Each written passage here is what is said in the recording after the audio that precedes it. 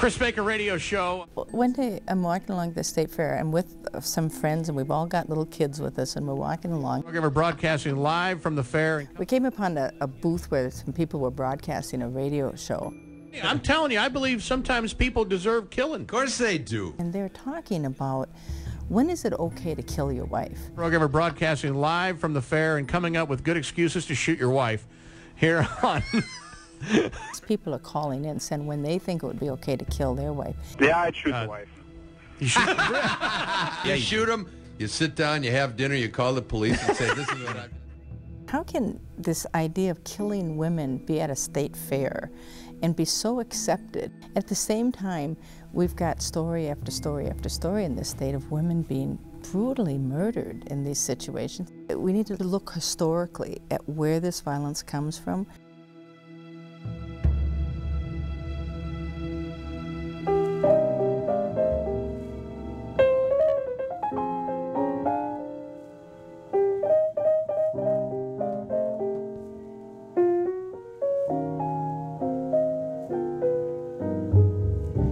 It costs me a lot, but there's one thing that I've got.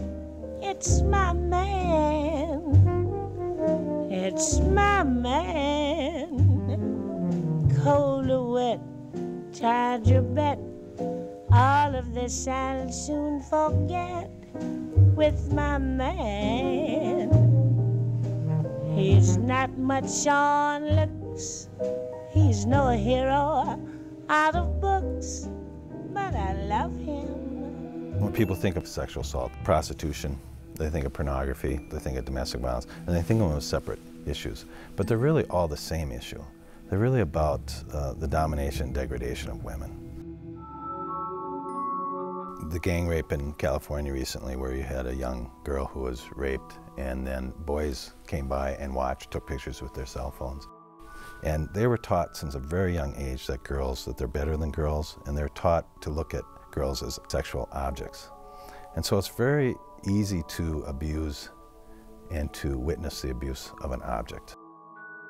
And that's the real tragedy, I think, is that we've somehow raised a whole generation of kids who think that their life is bounded by sexual violence, and that that's just the way it goes. We need to really look at the history, that this is not something that just started in 1980 or 90. We need to find out what it was that we created that promoted so much violence against women. And if we understand the history behind it, then we can move forward. The Puritans are religious dissident Protestants who come to the Massachusetts Bay Colony. They see the husband as the head of a very orderly family that will support the orderly society of the time, but there are some men who are not orderly enough. The entire attitude towards rape, I think, in colonial America was a sense that male sexual aggression was normal.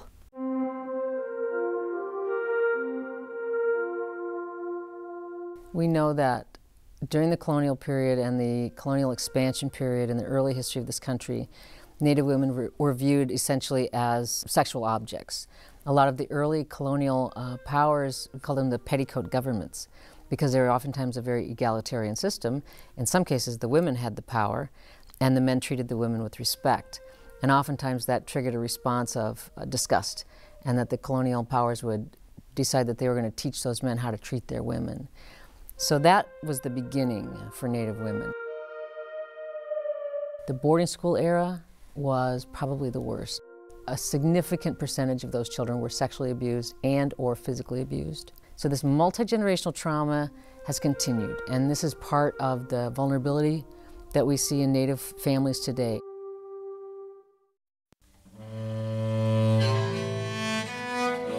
Before the American Revolution, in general, rape was a hanging crime, a capital offense. The reforms after the Revolution tend to make it much more likely that it'll be a capital offense when it is a black man. We see castration as a possible punishment for a black man. So the deep racial aspect of rape punishment goes way back in American history.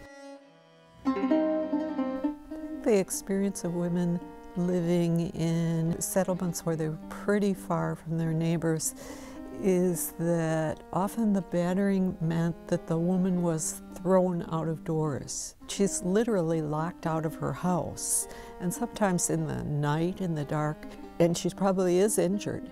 Usually what the neighbors say is, well, now you're better, and I'm going to call on your husband, and we're going to see if the two of you can reconcile and live together under one roof. In the women's suffrage movement, there are women such as Stanton and Anthony who are not just talking about the radical idea that women should have the vote. They're also talking about this radical idea that women need to get a divorce if there is abuse and cruelty in the marriage. In the 1930s and 40s, one of Freud's disciples, Helena Deutsch, develops this idea of the female masochism. I think it's extremely popular in psychiatric casework, family casework, because they're asking themselves the question, there must be something wrong with this woman. She's in a dependent relationship. She must have some kind of deep psychological problems. I'm here today to speak in favor of the proposed changes to the probable cause arrest law. When I started this work in the late 1970s, when shelters first opened up and women started coming into these shelters, they were telling stories that were, for the first time, many people were hearing. The media was picking it up. They were testifying at legislative hearings. They were out there telling the story of what it's like to live like this. This state did a tremendous response to that. Opened shelters, created good legislation. Now you're seeing all that backlash and other people claiming the voice and becoming the authority, and these women's voices just disappearing. I was furious. I started choking her, and I felt something pop. I heard something pop in my head, and I got up and looked at my hands, and I looked at my wife, and she was, gagging and gasping for air, and I thought I killed my wife. Abuse went on for a lot of years that didn't go reported. And that when it did get reported, she would drop the charges. Black eye, marks around her arms, black and blue marks on her legs, hair pulled out. At that point, I actually thought it was okay to do those things. It's just like, what did you you caused all this. It's not me, you caused this.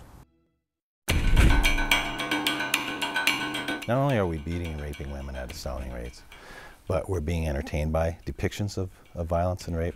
We're seeing sexualization of women and exploitation of women at rates we've never seen in the past. The access to pornography in some of those images is unprecedented. We're seeing the sexual exploitation of children and trafficking of children that we haven't seen in the past. We know that the average age of entry into prostitution is 12 to 14. The homicide rate for women who've been prostituted is 40 times higher than the general population. And we're not paying any attention to this, and that has to change. Our belief that a man's home is his castle, that we're going to try to keep the family together at all costs, that we have a long tradition of accepting punishment, are all fundamental beliefs and barriers to really doing much about family violence. He isn't true. He beats me too. What can I do? I think that it's important for us to take a deep, deep look at this kind of gender-based violence and ask the question, what are the structures that we put in place that fosters this kind of continued violence against women? And we need to see where that violence comes from and then respond in a multifaceted way to that violence. For whatever my man is, I'm his forever. more